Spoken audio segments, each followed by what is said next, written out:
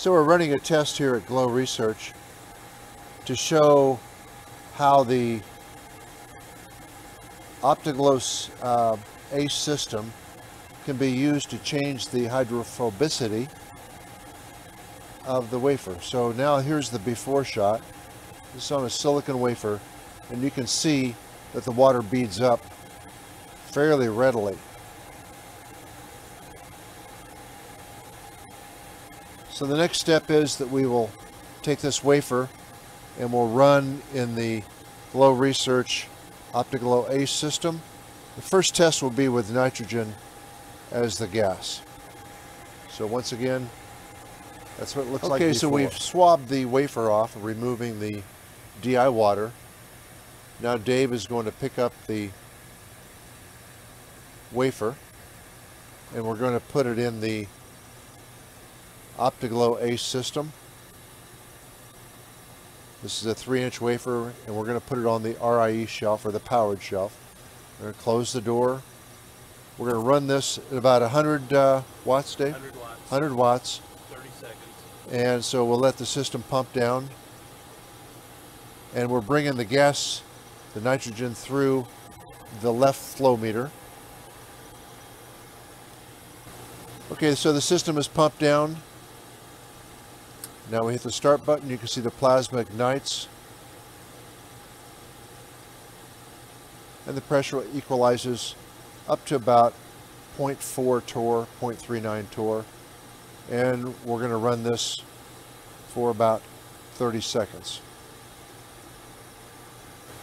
The system has automatically cut off the plasma, or ended the plasma process when it times out at 30 seconds. And now it's vented back to atmosphere, and Dave will open up the front door, removing the sample from the powered shelf of the OptiGlow ACE system. We set the wafer on top, and once again we've been using nitrogen as a gas. And now we're going to see the surface tension, and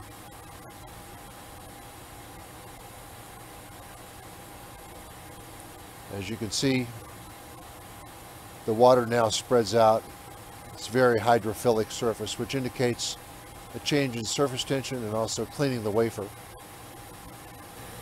Okay, so now we're taking a fresh wafer and we're going to do pretty much the same test on this. This time we're going to use oxygen as the gas. So Dave pumps the system down. Once again, we're going to operate at about what power, Dave? 100 watts. About 100 watts, and we're going to go for about 30 seconds. Okay, so now we're running an oxygen plasma.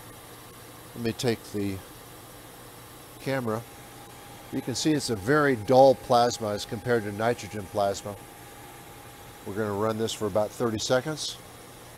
We'll let the system come back to atmosphere, and then we'll take it out. Okay, so now we've equalized the chamber. It's back to atmosphere, and Dave's going to take the wafer out of the OptiGlow ACE system. Once again, putting it right on the top of the system. And now I'll take the camera. We'll go right up next to the substrate, the silicon substrate. And once again, this is with oxygen. And as you can see, once again, we get a very hydrophilic surface. Surface tension allows the water to spread out very readily. If you need more information on the Glow Research OptiGlow ACE system, we have several videos that describe the operation of this system.